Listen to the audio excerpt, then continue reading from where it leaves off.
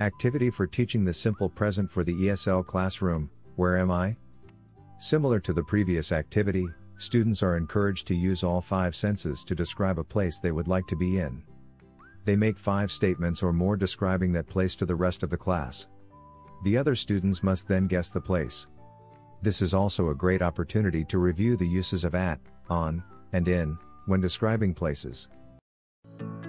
Thanks so much for watching. We are ITTT, the leading provider for TEFL and TESOL training courses. If you like this video, please subscribe by clicking the button down here and click on any of the videos here on the left for more interesting teaching tips for getting certified to teach English abroad and online.